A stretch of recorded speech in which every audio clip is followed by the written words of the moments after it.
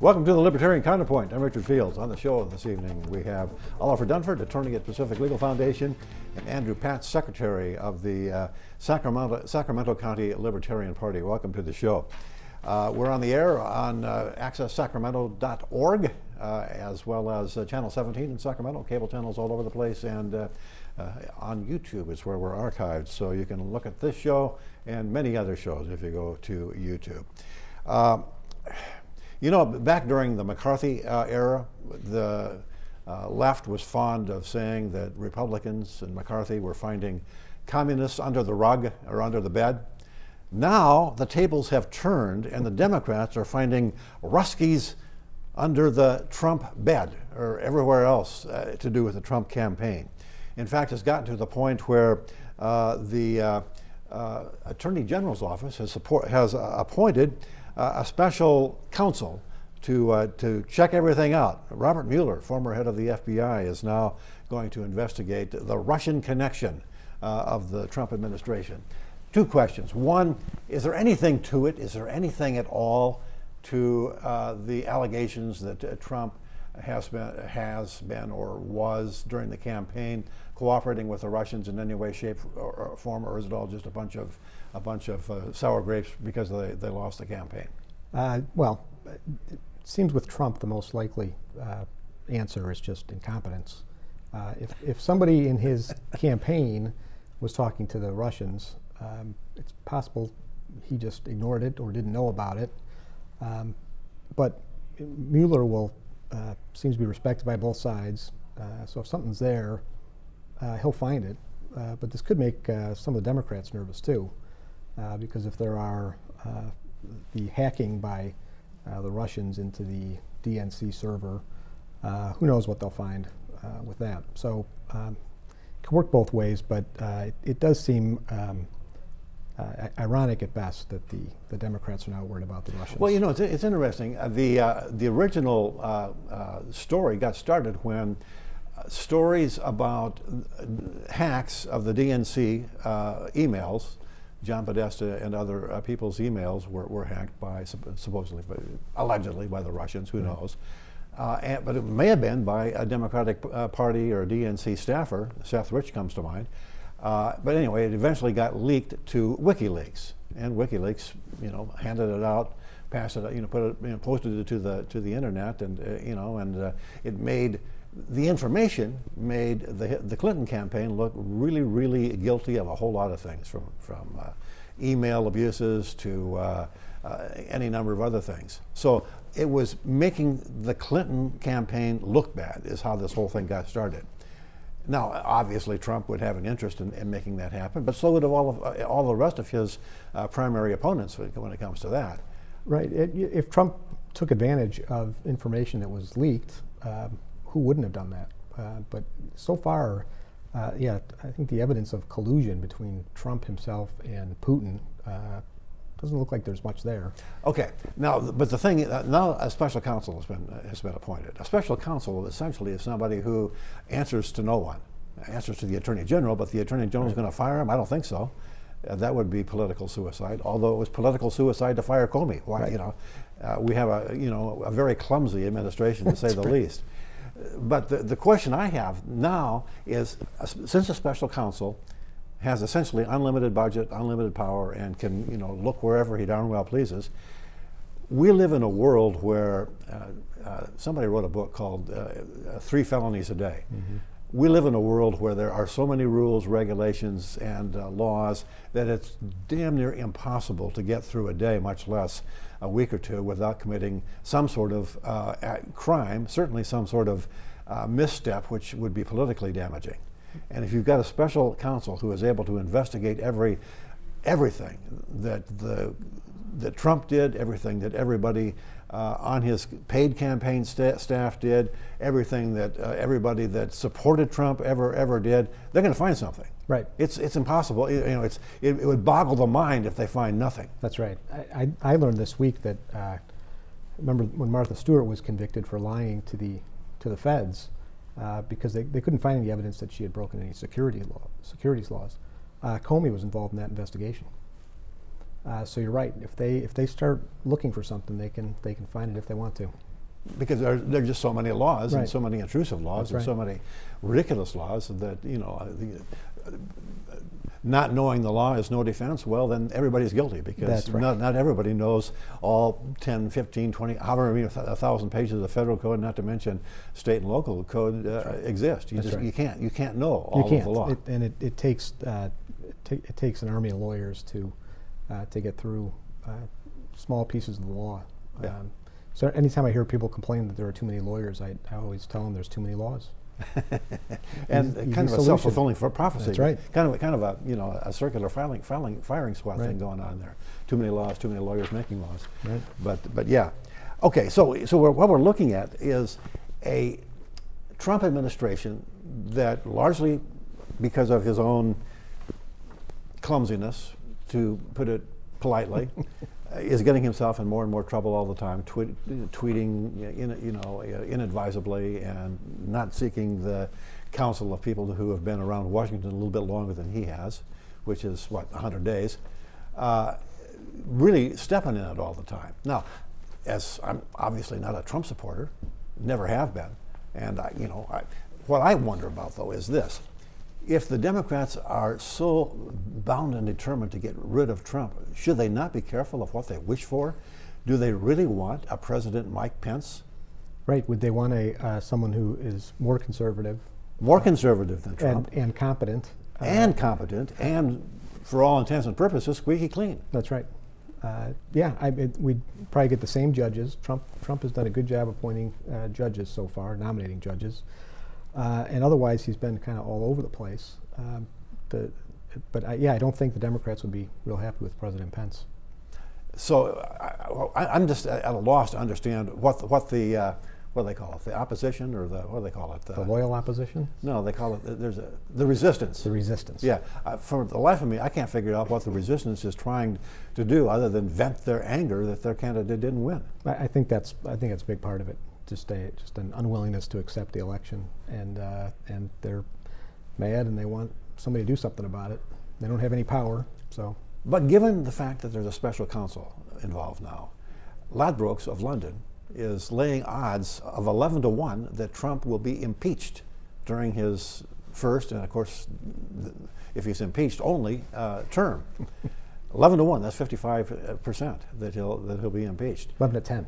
What? 11-10. 11-10. 55%. Right. 55% odds. Trump going to be impeached? I don't know. I think, for one thing, there's still a lot of people who like Trump and who would see any attempt at impeachment as an effort by the elites to get back at the guy that they put in. So there'd be this narrative out there that the establishment GOP and the Democrats got together to get out the guy who was going to come in and drain the swamp. I think, at least for now, that's going to hold off on the impeachment. Well, it's interesting. I mean, you talk about draining the swamp, and Trump, made noises about draining the swamp, as did Bernie Sanders, for that matter. But when he was elected, he appointed Goldman Sachs guys to Treasury. Mnuchin and several others appointed to the financial posts in the government. Goldman Sachs is not draining the swamp.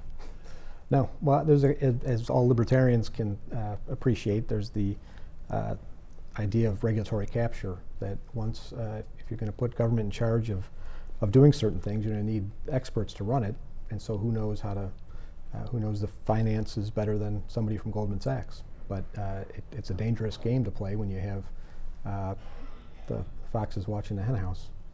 And Mnuchin is, I think, probably the definition of a fox. Right. That's right. Okay. It's really going to be interesting to watch. The other, we like Justice Gorsuch, I think an excellent appointment to the U.S. Supreme Court. We like the fact that Damian Schiff, PLF attorney, has been nominated, hasn't been confirmed yet, but nominated for the Court of Federal Claims, I believe it was. That's right. Are there any of the judicial nominations that have come forward so far that libertarians would be dissatisfied with on balance? I don't think so. No.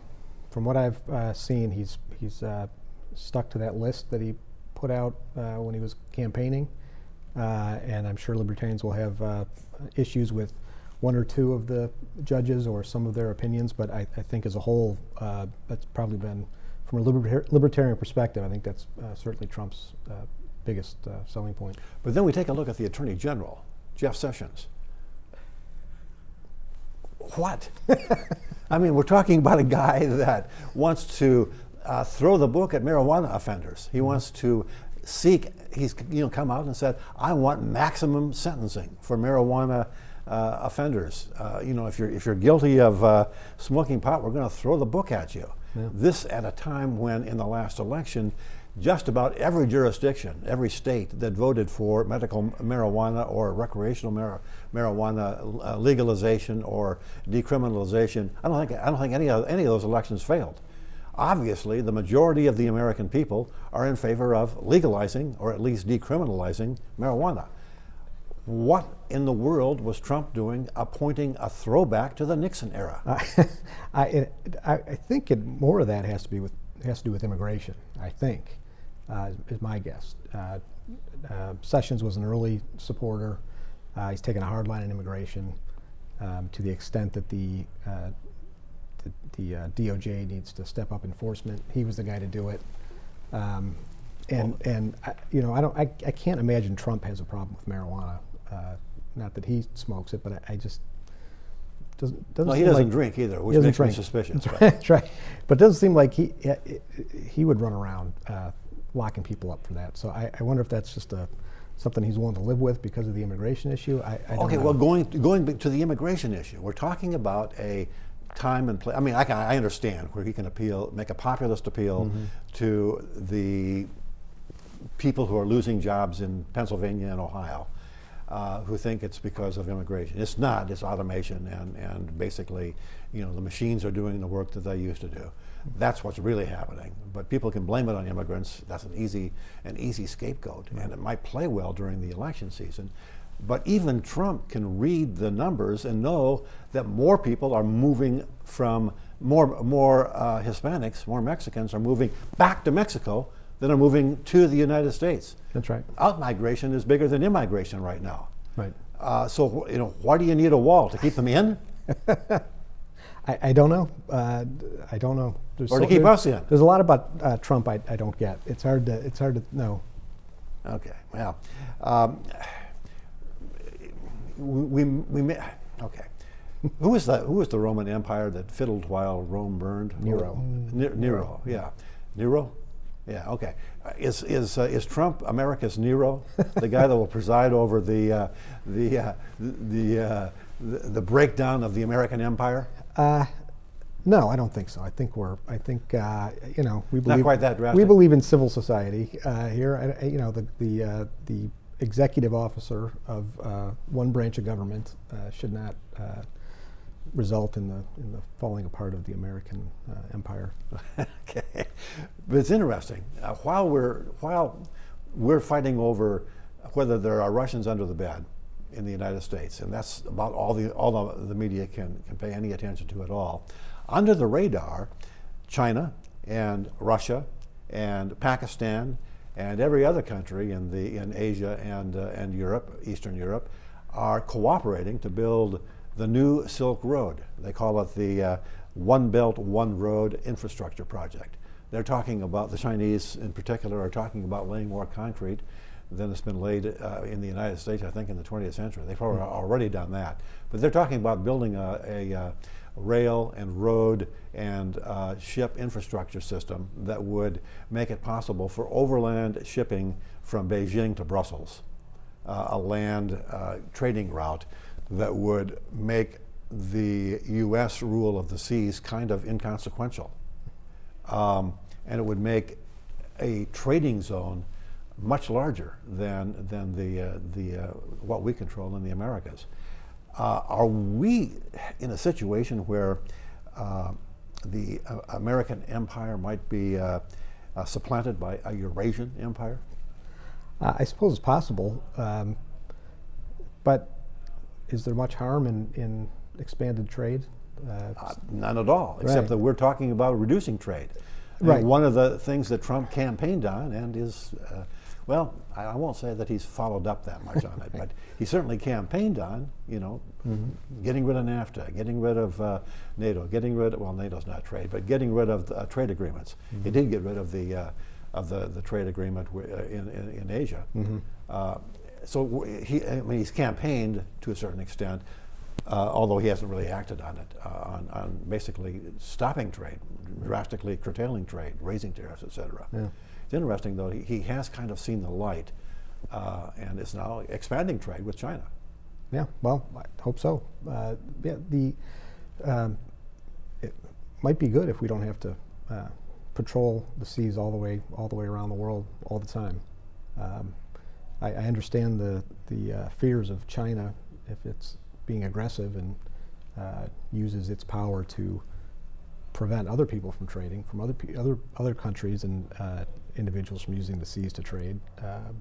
But as a general matter, more trade is good. So let the Eurasians trade. Ladbrokes, the British betting agency, is now laying odds that Trump will be impeached in his first and only term at 11 to 10, 55%. Is that going to happen? Not yet, I don't think. I think we still have some time. Okay. Lois Lerner was in the news recently. Well, she's been in the news ever since the Obama administration, when she and other members of the IRS were going after the Tea Party in every way, shape, and form that they could think of, particularly by basically holding up Tea Party organizations in red tape, making it impossible for them to get their 501c3 nonprofit status, which they needed in order to raise funds and to be as effective as they wanted to be. And it was strictly a political vendetta that came straight from the White House, as far as we can tell, and illegal on many different levels. Lois Lerner is afraid now to testify in public on her role in preventing Tea Party organizations from being effective, because she's afraid that, well, what is she afraid of? Who knows? If you don't have anything to hide, you shouldn't be afraid to testify, I would think. The whole story is shady. The way they released it, they had a plan to ask a question while she was giving some presentation, and they tried to release the story very quietly, and it kept getting steam, and people kept looking into it. Then it was just some local officers in Cincinnati who went rogue and were doing things improperly. But the more we learned, the more it did. It went back to D.C. Don't know if it went directly to the White House, but it certainly was in D.C. where Lois Lerner was running things. The effort to stop the Tea Party from getting their nonprofit status, right, among other things. Right. Yeah. I'm just curious to know why it took so long for her to start testifying. It seems like they should have been taken care of a couple years ago. Well, yeah. I mean, the Tea Party activism took place during the 2012, or prior to the 2012 election, which is what 5 years ago now, 6 years ago now, when when all this was coming down. Yeah. Why did it take so long for the long arm of the law to bring Lois Lerner to maybe testifying? Yeah, it's kind of a big deal. I get in trouble if I don't do things. Well, the biggest question to me, though, for the whole Trump agenda, Trump administration, is this: there's a lot of things that we like that Trump is doing. A lot of things we don't like. We don't like his immigration policy. We don't like his rhetoric on trade. We don't like a number of things. But one thing that we do like are obviously the judicial appointments so far, and we like the fact that he's done some deregulatory initiatives in the regulatory agencies that make a whole lot of sense, and he's talking about tax reform. So far, it's all been talk, and he was going to repeal and replace Obamacare. That's sort of happening, maybe. If the agenda, if the front page is story after story after story on Russians under the bed, will the Trump agenda be able to move forward, particularly tax cuts, Obamacare reform, and regulatory reform? It certainly will delay things, I would think. You have a number of Republicans who are asking for Trump to turn over, or the FBI to turn over the memos that Comey has written after his meetings with Trump. So I think the Republicans know they're in a tough spot. All this is getting a lot of coverage, and so I think they think it's too early to start doing anything, but they also don't want to be caught with information coming out, so they want to get the information. By that you mean? I'm sorry, the Republicans want the information. The congressional Republicans want as much information as they can about Trump and the Russian meddling, or whatever they want to call it, and all that takes time, and that takes time away from Obamacare repeal and tax reform and all of it. So I think it is unfortunately, I think it will slow things down. Well, it seems to me like when you're talking about tax reform in particular, you kind of got a circular firing squad among Republicans. You've got the deficit hawks saying no tax cuts unless it's so paid for. In other words, you can reduce one tax, but you got to raise another tax someplace else, or reduce spending. And we all know that there's no reduced spending on the table that means a heck of a lot. You reduce spending in 10 years out. Yeah, well, exactly. Yeah. Or they're talking about minor trims in EPA and a few other regulatory agencies when, in fact, the bulk, 2/3 of the spending is in transfer payments. It's Medicare, Medicaid, Social Security, and interest on the national debt. That's where the real money is. Very little money is being spent on the regulatory agencies, and they're talking about, and already have, increased defense spending, which is the other big chunk of spending. So cutting spending is essentially been taken off the table by Trump for all intents and purposes. That's not going to happen. So you've got the deficit hawks among the Republicans saying, we're not going to cut taxes unless you reduce spending, or if you reduce one tax, you got to raise another. Okay, so you've got that. And then you've got the Democrats who are going to be against any tax cut whatsoever because, well, they're just against tax cuts. They're in favor of raising taxes wherever and whenever they can. So they're not going to, you're not going to pull any Democrats across the aisle. And then you've got the moderate Republicans who would probably want to reduce different taxes than the Freedom Caucus, for instance. Is there any way at all that they're all going to get on the same page? I don't know. There's so many interests that have to be served here. Just one example is the mortgage interest deduction. It seems like the only people who benefit from it are the wealthy. They use it for their second and third houses, and yet it remains on the books. So there are lots of little things like that in the tax code that have their supporters. You'd think that hopefully they could agree on a tax simplification plan, reform it and lower the rates and simplify the tax code. Yeah, but of course, like you said, tax simplification means that everybody who is now benefiting from the tax code, and they're legion. They're you mentioned homeowners. Well, that's one. Another is anybody who makes a charitable deduction. Another is the whole depreciation and expensing issue. And last but not least, it's the bookkeepers, the CPAs. It's a huge industry that it's entirely dependent on a complex tax code in order to make the big bucks. That's right. And that's attorneys and CPAs and accounting houses and so forth. They're making all kinds of money. Not to mention the financial industry. They're making a lot of money because of the financialization of our society to a large extent. So there's a whole lot of people that are going to be against any simplification at all, and they're going to be following public choice theory. They're going to say, well, you know what? We're going to make a whole lot of noise. We're going to spend a whole lot of money on funding your primary opposition in the next election unless you keep our small little, just tiny little tax perk going, because it's very small. I mean, it's only a nickel or a dime in taxes. So you got to keep this little special deal for us. And of course, they're all doing it. So all those nickels and dimes add up, and you end up with essentially what you've got already. That's right. Or you have politicians holding things up, waiting for the lobbyists to come in and pour money at them. They strategically offer bills or don't offer bills until the lobbyists show up with the cash. Well, we've seen that the Trump bump has been a stock market jump from the day after the election until recently. The stock market is hovering near all-time highs. Price-earnings ratio are hovering near all-time highs. every way that you want to take a look at what stock valuations are, is that they're very, very high, and most of that has been based on regulatory reform, tax cuts, and infrastructure build out. Well, where's the infrastructure build out? Is that happening? Or any chance of it happening? I don't think so. Although, I mean, that's one place where you could get Democratic support. That's what I was going to say. If you can get support from everyone, it's on a $1 trillion spending bill, including the wall, as the well wall, as highways right. and byways and roads. Well, and Mexico's bridges. paying for the wall. Oh yeah, I So forgot that's about not that part. Yeah. in our budget. Yeah, okay. Yeah. Right. The question, of course, is, from a financial standpoint, is the Trump bump, is the expansion in the value of financial assets, is that coming to an end?